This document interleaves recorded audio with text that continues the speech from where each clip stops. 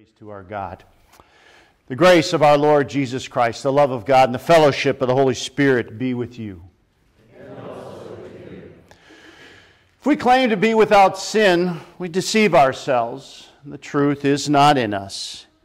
If we confess our sins, God is faithful and just, and will forgive us our sins and purify us from all unrighteousness. Let us confess our sins to the Lord. Holy God, gracious Father, I am sinful by nature and have sinned against you in my thoughts, words, and actions. I have not loved you with my whole heart. I have not loved others as I should. I deserve your punishment both now and forever. But Jesus, my Savior, paid for my sins with his innocent suffering and death. Trusting in him, I pray, God have mercy on me, a sinner.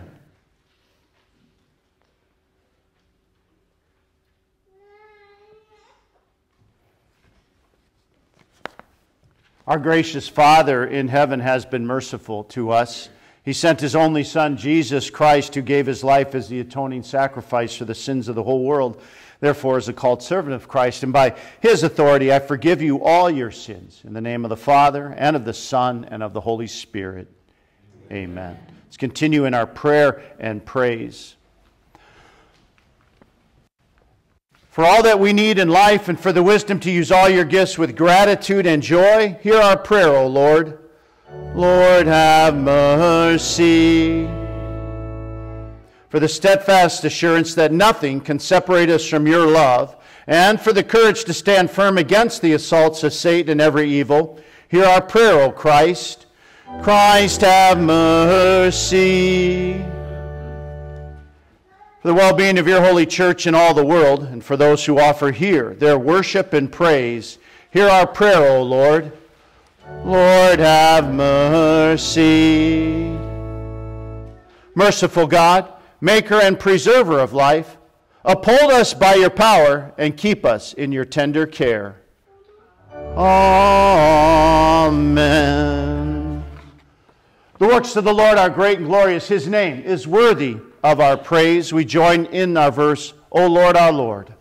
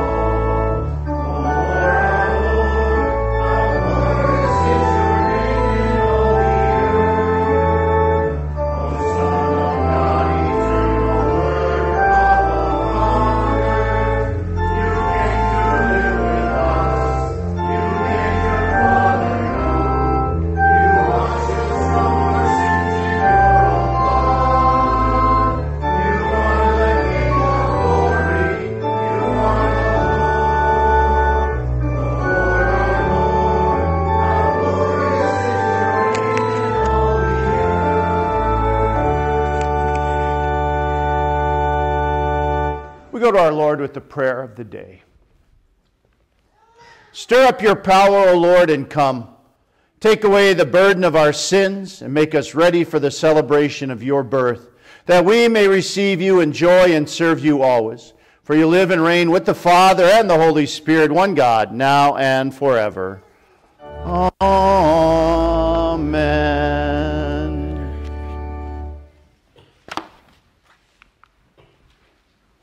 This is where we do the children's message. I have two, but we'll have Kenson come up here because I actually had him in mind as I was thinking about this, and this works out well. If Devin had been here, I was also ready to have my phone in the back with an app up of meanings of names. And I checked mine out. And again, I'm in awe. Stephanie's name means crown, right? Mine is God's blessings. Who would have known? Okay? I checked Devin. He is the defender. Okay? That's that meaning. Kenson, guess what? When I put your name in the app to get your meaning, you know what it said? Not found. And part of it is the spelling and the meaning, because Kenson's name actually does have a very special meaning. His name is Kenson Jeffrey Smith. Kenson is his dad's father, his grandpa, who passed away a number of years ago from cancer. No. My daddy's name is Thomas. Your daddy's name is Thomas, but your daddy's dad's name was Kenneth. And so Daddy and Mommy said, we're going to name you Kenson in honor of Grandpa Ken, and your middle name is my name, Kenson Jeffrey. So it's a family name. And why we're talking about this is that in our gospel reading, we hear how the angel comes and talks to Joseph, and he's to give two very special names. The one is the prophecy, Immanuel. In just a moment, we're going to sing, O come, Immanuel, means God with us. And also the name Jesus, which means Savior. Names have important meanings, but the names that God gave to Jesus, the Savior, Immanuel, God with us, speaks wonderful truth. It says, yes, God is with us every day. We're going to talk about that in Kingdom Kids, and we're going to talk about that in our worship. Let's pray. Dear Jesus, thank you for your love, and thank you for all the names that you have given to us.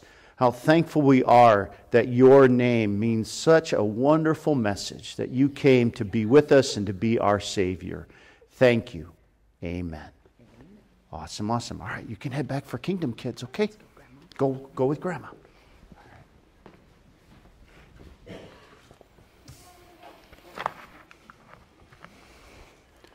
Whew, made it through that. This is Grandpa hair. I did ride my motorcycle, but I had a toque and a helmet on, and it's still standing crazy up because the Lord's blessed us with these kids this week while Mom was back out in Texas doing a rodeo. So we got them all week long. And she's flying back today. Yeah, we're excited. They're going to be with us all through Christmas and New Year's, so we are excited about that. So thanks for letting me do that little special thing with him. We turn our attention now to our readings for this fourth Sunday of Advent. The first reading is from Isaiah 7. The Lord speaking through the prophet Isaiah to King Ahaz.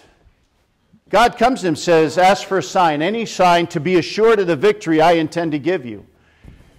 But King Ahaz is one of those silly, foolish, rebellious kings who doesn't want to acknowledge God's presence and power. So he acts I won't test God. God is displeased. God is displeased with this king and with the hardened hearts of the people. And yet, instead of just wiping them all out, look at what he does. He gives them a prophecy and a sign, a promise of something that we are so excited again to celebrate this coming weekend. The virgin will be with child. That's the sign. We read from Isaiah 7. Again, the Lord spoke to Ahaz, "Ask the Lord your God for a sign, whether in the deepest depths or the highest heights." But Ahaz said, "I will not ask. I will not put the Lord to the test." Then Isaiah said, "Hear now, you house of David. Is it not enough to try the patience of humans? Will you try the patience of my God also? Therefore, the Lord himself will give you a sign. The virgin will conceive and give birth to a son, and will call him Immanuel." Here ends our first letter to the Romans. We read in that first chapter the greeting, and you'll hear at the end that very familiar greeting that many a pastor uses at the start of the sermon meditation: grace and peace to you. Right? Grace and peace, God's undeserved love, which grants us this peace. May it rule in our hearts always. And it's able to, because that promise, that prophecy spoken through Isaiah was fulfilled. Immanuel has come, and he's with us. Paul, a servant of Christ Jesus, called to be an apostle and set apart for the gospel of God, the gospel he promised beforehand through his prophets in the Holy Scripture, regarding his Son, who as to his earthly life was a descendant of David, and who through the Spirit of holiness was appointed the Son of God in power by his resurrection from the dead, Jesus Christ our Lord. Through him we receive grace and apostleship to call all the Gentiles to the obedience that comes from faith for his name's sake. And you also are among those Gentiles who are called to belong to Jesus Christ. To all in Rome, who are loved by God and called to be his holy people. Grace and peace to you from God our Father and from the Lord Jesus Christ. Here ends our second reading. Our verse of the day taken from Matthew 1. Hallelujah! The virgin will conceive and give birth to a son, and they will call him Immanuel. Hallelujah!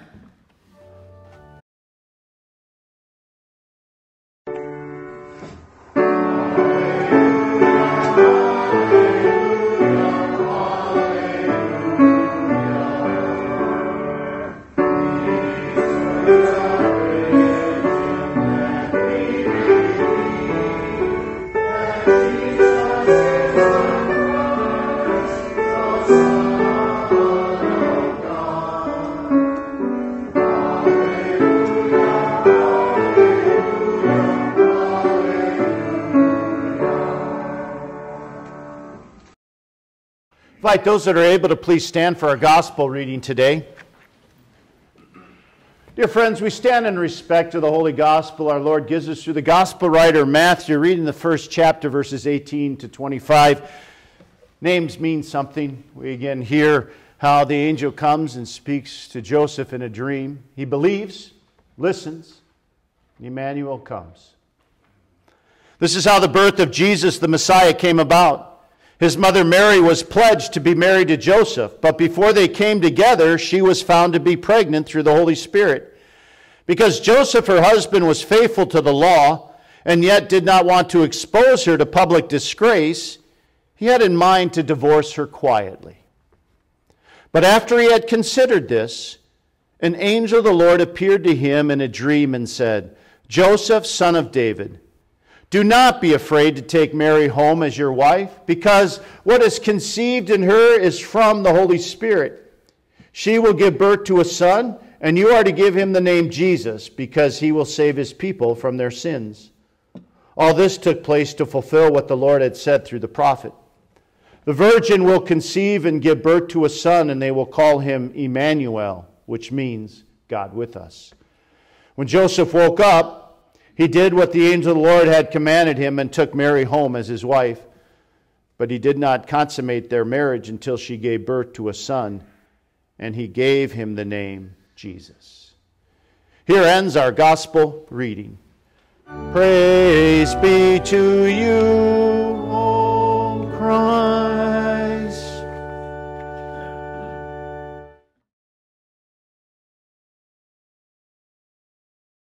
To all who are loved by God, grace and peace to you from God our Father and from the Lord Jesus Christ. Amen. Grace and peace God's undeserved love and the peace it gives us. And we need that peace. So listen again to the gospel reading. It's the basis of our sermon meditation on this fourth Sunday of Advent. Oh, the scandal. The wedding hasn't happened yet. And she's pregnant.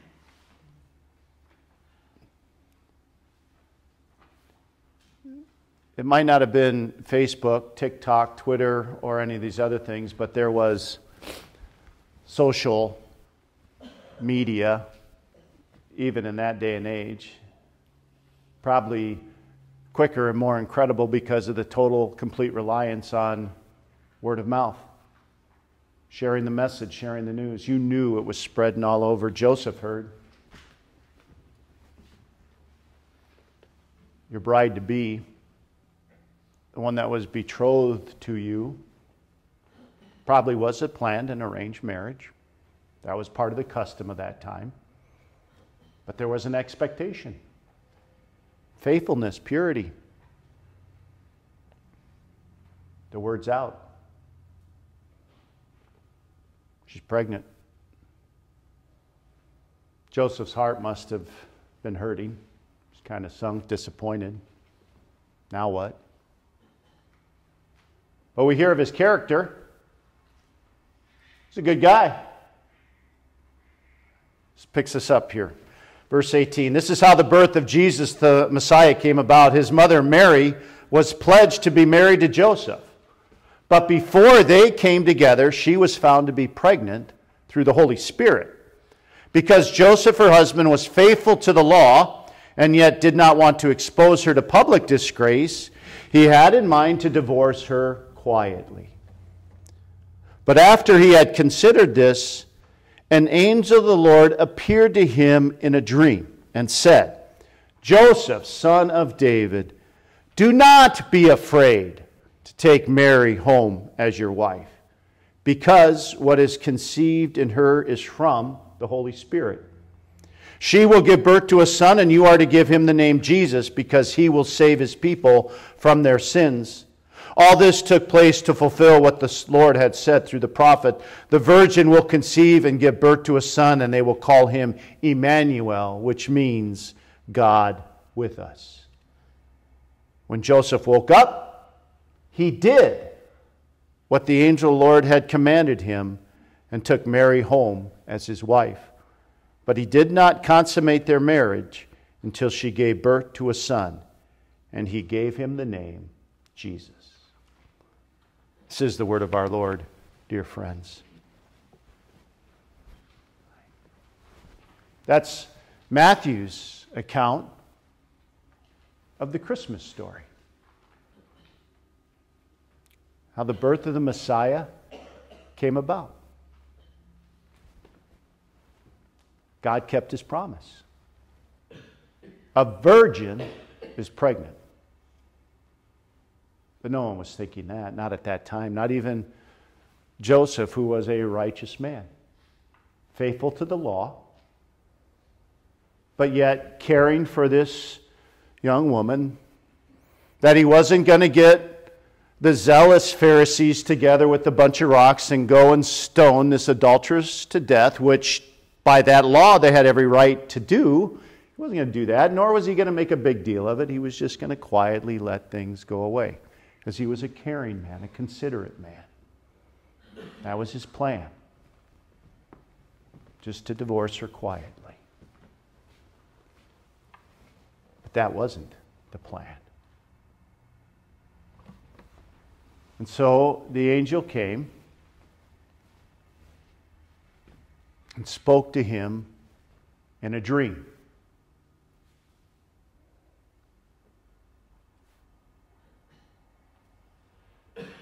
And what's the first thing the angel says to him?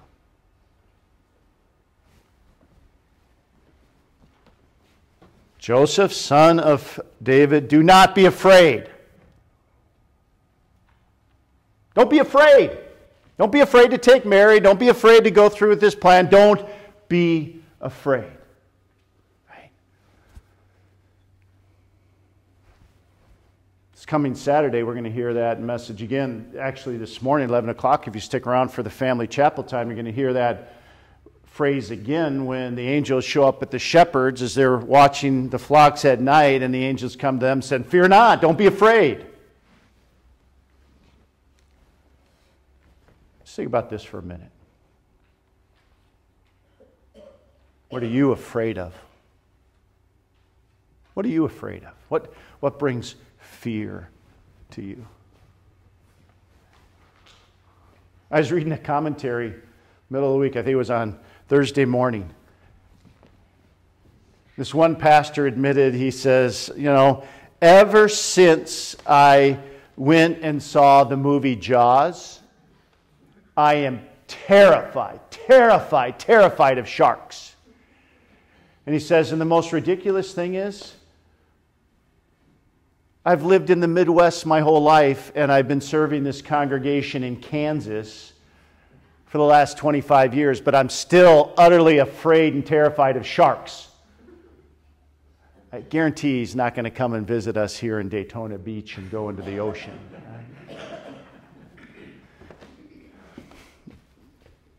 But maybe some of you can share that fear and don't really care about jumping in the ocean and swimming with the sharks, even around our area. Right? New Smyrna Beach, shark bite capital of the world, they say. But in all seriousness, what creates fear in your heart? Maybe it's a doctor's visit because you're not feeling right, things aren't right, and you're not good, and you just know they're going to find something. Or they've already found something, and now you got to go there, and maybe you're afraid to hear what the options are or aren't going to be. Not a fun place to be. Or you open up the mailbox, and there it is. That envelope with the letter, the heading, IRS. Right? Brain aneurysm. Oh, man. Friends, in all seriousness, there are many different things in our life that can terrify us. We understand the fear that Joseph was having at this time. This wasn't supposed to be happening. And that's our challenge too, right? In our world, in our life, what we're most afraid of are the things that we can't control. What we're most afraid of are those unknowns. What is going to happen tomorrow? I don't know. I think of that phrase. I don't know. I'm in that grandparent mode right now. Our other grandson back in Colorado had this cute little way of saying, and Grandma would tease him about that all the time and ask him a question. He'd go, "I don't know, Grandma." But the thing is that it was, "Hudson, what's 2 + 2? And he was only 2. And he'd go, "I don't know, Grandma." Right? And then his dad would whisper in his ear, "It's 4. And he'd say, "It's 40. He was close.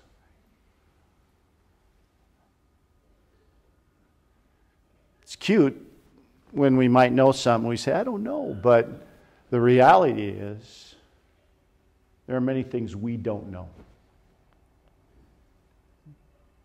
I don't know what the doctor's going to say tomorrow. I don't know how your financial challenges will get fixed. I don't know if you'll get hired in that job you're hoping to get hired. I don't know what next week, next month is going to look like. You have ideas. I think next week we're going to be praying and hoping our heat strips and our units all work well and we get some warmth because they're saying a low of 20 in Florida. Well, maybe we'll get a white Christmas in Florida after all this year, huh? But we don't know. I mean, we got forecasts, we got ideas, we can prepare. But until that day is here and happening, we don't know for sure. And sometimes that can create a lot of fear. How did God take care of Joseph's fear? Right? He sent a messenger to him and gave him a message in a dream. And he needed that dream because though there were the scripture passages, Joseph needed to understand that those prophecies that Isaiah had spoken to all the people through King Ahaz was now for him. The sign will be of God's love and faithfulness so that grace and peace are there for the whole world. That virgin whom you are engaged to, who is to become your wife, will be your wife because what's conceived in her is from the Holy Spirit. The virgin is with child because God kept His promise. And the sign of His grace and His peace is being now fulfilled.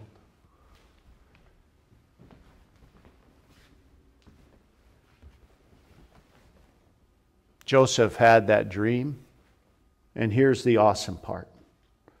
When Joseph woke up, he did what the angel of the Lord had commanded him.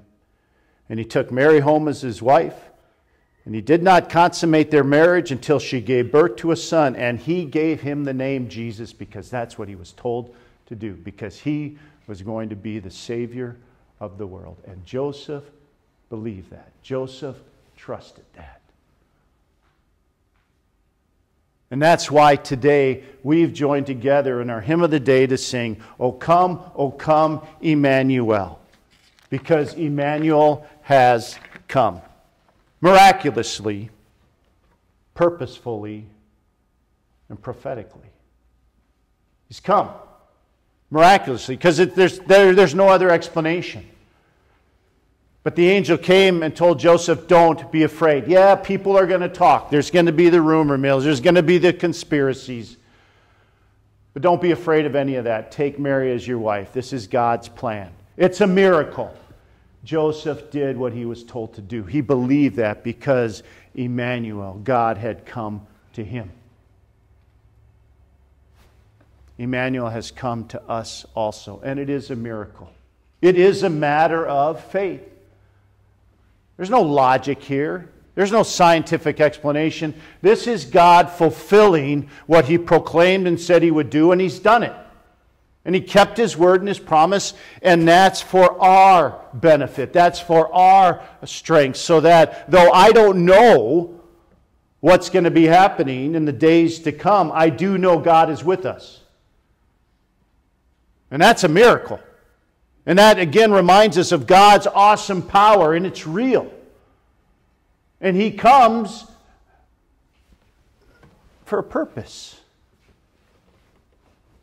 She will give birth to a son, and you are to give him the name Jesus because he will save his people from their sins.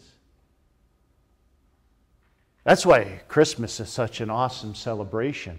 That's why this is such an important time of year. It is fulfilling God's promises, and it's bringing about this needed purpose that Jesus would come, be born of a woman, born under the law, to keep the law perfectly for all people, for me and for you, so that when He died on that cross, His death counted for me and for you and for the whole world. He came to be the Savior of the world. He came for a purpose, and He fulfilled that purpose. And so the angel speaks to us also today, just as he spoke to Joseph and said, don't be afraid. You don't have to be afraid. God in His wisdom knows you and I don't need to worry about tomorrow and next week. We don't need to have all the details. We can't handle that. What He says is He's already there. God is with us. He's with us every step of the way. He will not abandon us. He will not turn His back on us. He doesn't go away from us. He's got a purpose in our life every day, and He desires to fulfill that purpose. To make all things work out in accord, to grant us that grace and that peace. That's His promise. The prophecy is fulfilled. Immanuel comes to be with us again today. And He's with us every step of the way.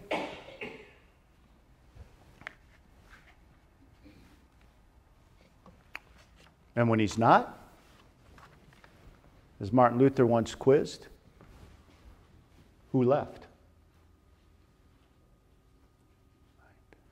Those days when maybe we feel as if God is so far away, I'm not feeling that connection. Martin Luther challenges us to ask the question, who left? Because God says He'll never leave us. He'll never forsake us. He'll never turn His back on us. So maybe it's me. Maybe in my rebellion, like King Ahaz. Maybe in my stubbornness and selfishness. Maybe I went away from God for a time. Maybe I thought I wanted to call the shots. Maybe I was tired of all that religion and that spirituality and all the other philosophical thoughts that get into people's minds and heart and are convinced that that equals God. And they run away.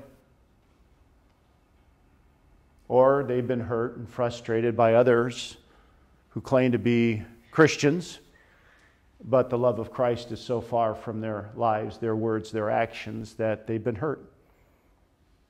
And they've turned their back and they've walked away. And they might have justifiable reasons and excuses, but understand, Immanuel, God is with us all the time. He doesn't leave us.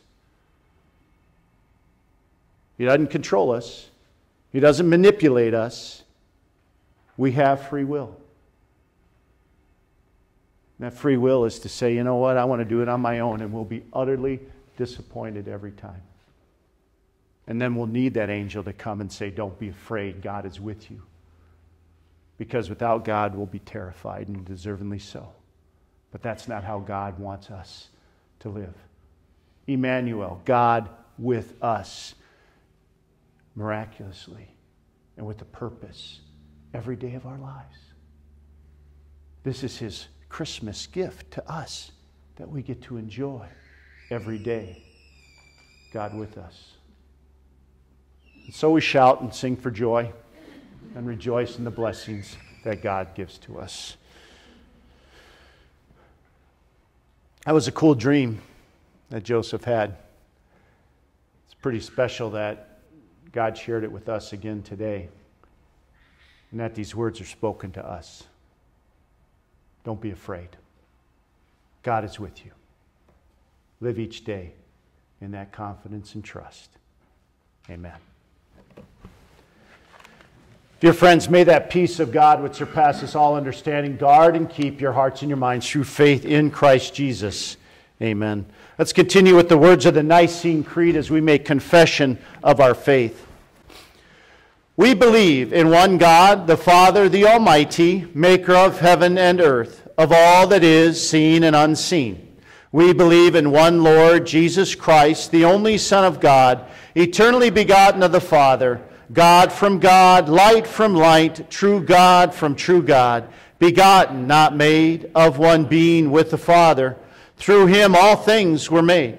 For us and for our salvation, He came down from heaven, was incarnate of the Holy Spirit and the Virgin Mary, and became fully human. For our sake He was crucified under Pontius Pilate. He suffered death and was buried. On the third day He rose again in accordance with the Scriptures. He ascended into heaven and is seated at the right hand of the Father. He will come again in glory to judge the living and the dead, and His kingdom will have no end. We believe in the Holy Spirit, the Lord, the giver of life, who proceeds from the Father and the Son, who in unity with the Father and the Son is worshipped and glorified, who has spoken through the prophets. We believe in one holy Christian and apostolic church. We acknowledge one baptism for the forgiveness of sins. We look for the resurrection of the dead and the life of the world to come. Amen. Continue now with bringing our offerings of love and thanks to our Lord.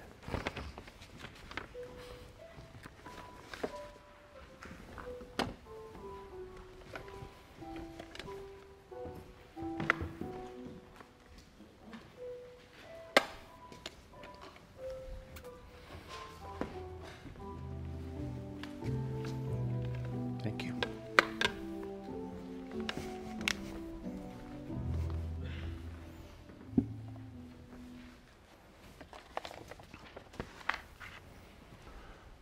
Go to our Lord now with the prayer of the church, and we also join together in the Lord's Prayer. O Immanuel, our King and our Lord, the anointed of the nations and their Savior, come and save us, O Lord our God. O wisdom proceeding from the mouth of the Most High, pervading and permeating all creation, mightily order all things, come and teach us the way of prudence. O come our wisdom from on high, who ordered all things mightily, to us the path of knowledge show, and teach us in her ways to go. Rejoice, Immanuel shall come to you, O Israel. Gracious Lord, you have sent your Son to redeem us from sin. He is with us every day in every way. We thank you for the blessings of his presence in our life. We thank you for the strength and the gift you give us through your holy word, and that assurance and that reminder that we need not dread or be afraid of anything. Lord, we are sorry when worry, anxiety, fear, and stress seem to rule our hearts and our minds, that we forget your power, your promises, your strength, and your will. Thank you for your patience. Thank you for your persistence in continually coming to us with the gift of the Holy Spirit, that our faith might be strengthened, encouraged, and nurtured. May you continue to be with us, bless us, and help us. Lord, as we come to you today, we prepare for that wonderful celebration. You came and made your presence known. You came to be the Savior of the world. Help us to walk in that faith, in that trust every day. Help us to walk in that spirit of joy, knowing that you are our God and our King. Lord, guide us and direct us. Be with those that are dealing with things that can easily bring fear and terror into their hearts. Speak to us all with that assurance that we need not be afraid, for Immanuel has come and rules in our hearts each and every day. Lord, bless those who are dealing with health issues and trials. Bless those that are dealing with relations and emotional and mental challenges. Bless those, Lord, that are dealing with the trials and challenges of this materialistic world and their society and their needs of the work that is laid out before them. There are many different challenges and trials that we all have to face. But how thankful we are we don't have to face them without you. Continue to be with us and make your presence known. Lord, hear us as we come to you in that prayer you taught us. Our Father, who art in heaven, hallowed be thy name. Thy kingdom come, thy will be done on earth as it is in heaven. Give us this day our daily bread, and forgive us our trespasses as we forgive those who trespass against us. And lead us not into temptation, but deliver us from evil. For thine is the kingdom, and the power, and the glory, forever and ever. Amen. Continue as we prepare for the celebration, Lord's Supper. The Lord be with you. Lift up your hearts.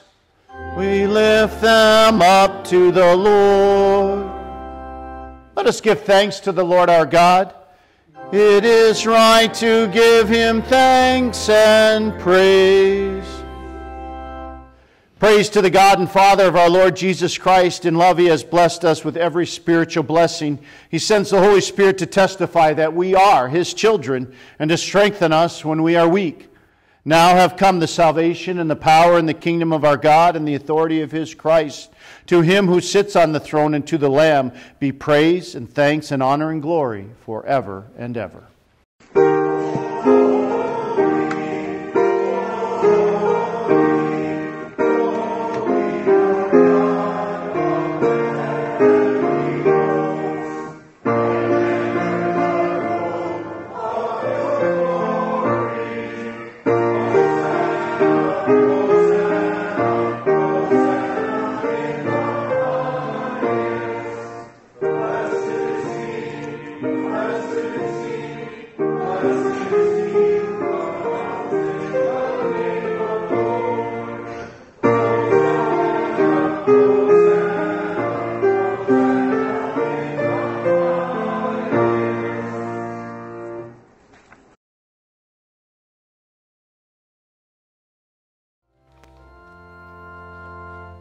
Thank the Lord and sing his praise. Tell everyone what he has done.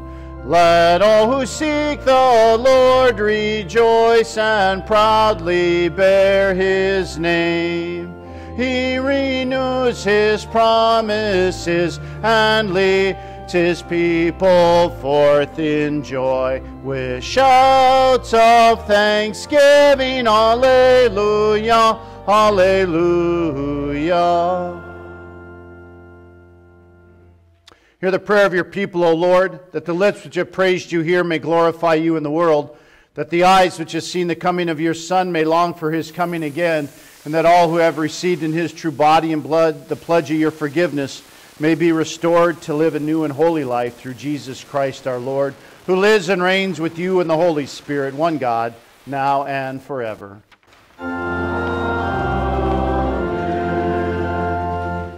Brothers and sisters, go in peace, live in harmony with one another, serve the Lord with gladness.